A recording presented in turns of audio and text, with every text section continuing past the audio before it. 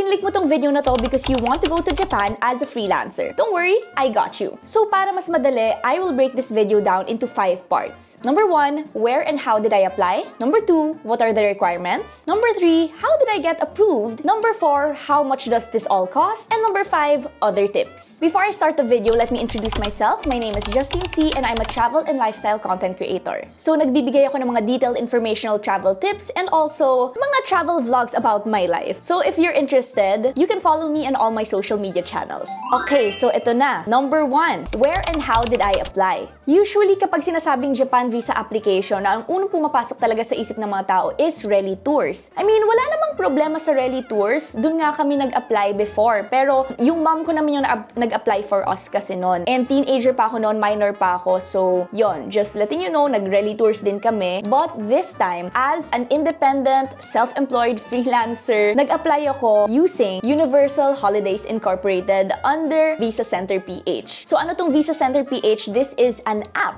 Online ako nag-apply. Nung una, medyo na sketchyhan ako kasi parang, paano yung online? Sure ba talagang legit to? Usually, walk-in talaga, diba? I actually recommend it. Kasi unang-una, mawawala na kayo ng back and forth. Kapag nag-walk-in kayo doon sa mga visa centers, may possibility na, ay, mali yung documents na dinala mo, kailangan bumalik ka pa dito, yung mga ganyan. So, sayang pa sa transportation fee, sayang sa effort, sayang sa time. Ang ginawa ko dito is, in-upload ko muna lahat ng mga documents na kailangan. Then, may agent na mag-message sa inyo via text or via Viber kung ready na for delivery yung documents mo or kung may kailangan ka pang baguhin doon. Meron akong mga mistakes na nilagay, buti na lang sinabi sa akin at naka-resubmit ako ng documents. Once approved na yung mga documents na sinend ko online, yung mga soft copy, sasabihan ako na pwede na akong pumunta doon sa location nila which is at Dusit Thani in Makati. Binigay ko na lahat ng mga documents ko in a brown envelope at sinubmit ko siya personally. April 30 ako nag-submit.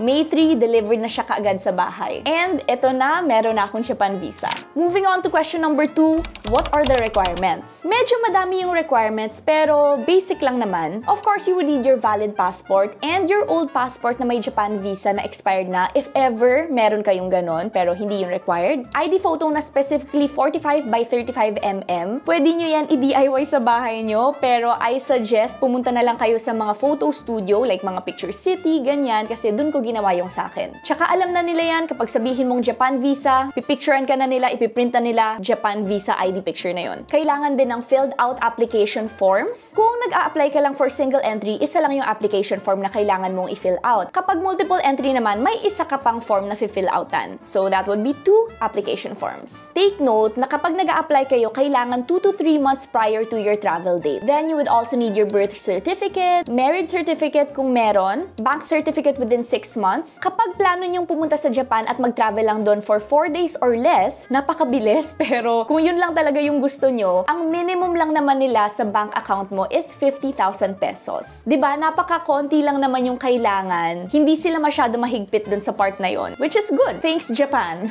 Then, you would also need a daily itinerary. So, let's say 7 days ka nandun, kailangan nakalista talaga yun sa document. Day 1, check-in sa airport na ganito, go to this tourist spot, ganon. Day 2, ito naman yung gagawin. Day 3, and so on until day 7. Make it as detailed as possible para ipamukha talaga na meron kang plano. And then, if you have a business, that would be great. Idagdag nyo rin yan sa documents nyo. Pero if wala, okay lang. As a freelancer, yes, I am BIR registered kasi illegal kung hindi. I've been doing content creation for almost 3 years and yon, ito yung main source of income ko kaya nilagay ko doon, may ITR ako and everything. Then for other supporting documents, hindi to required but I highly suggest maglagay din kayo doon ng cover letter. Nilagay ko doon yung mga brand deals na naka-work ko the past few months, yung mga content na ginagawa ko, why I plan to go to Japan, and all those other stuff na para makita nila na hindi ako nagjo-joke at gusto ko talagang mag-tour sa Japan as a normal tourist at hindi ako magti-TNT doon. Then if may sponsor ka naman or guarantor, kailangan meron kang letter of guarantee and also your relationship between the applicant and the guarantor. O diba, medyo madami yan pero kaya naman.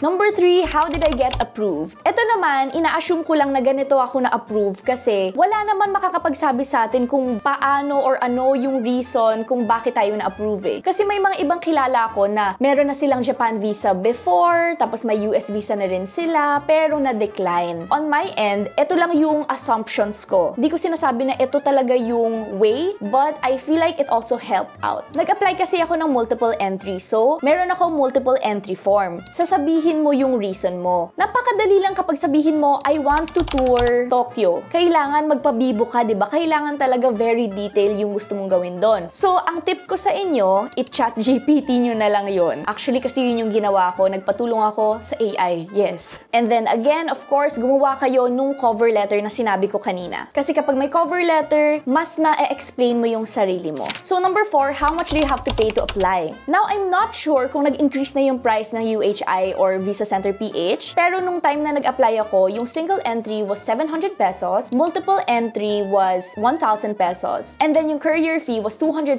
pesos. Itong fee na to is kapag gusto ko na lang i-deliver sa bahay yung passport. Number 5, other tips. So of course, yung pinakaunang tip ko sa inyo, be real and authentic. Kung wala naman kayong gagawing masama sa Japan, kung hindi naman kayo magsistay doon illegally, then you don't have to be scared. Isulat nyo lang doon lahat ng mga gusto nyong gawin in detail. I can't stress that enough, kailangan detailed. Second tip, mag-apply na kayo sa multiple entry visa. Bakit? Kasi kung nag-apply ka ng single entry, decline ka. Kung nag-apply ka sa multiple entry, at least may choice kung gagawin kang single entry or decline. 300 pesos lang naman yung difference, might as well doon na kayo sa multiple entry. Kapag nabigyan kasi kayo ng single entry, within 3 months nyo lang siyang pwedeng gamitin. Pero kapag multiple entry, pwede up to 5 years.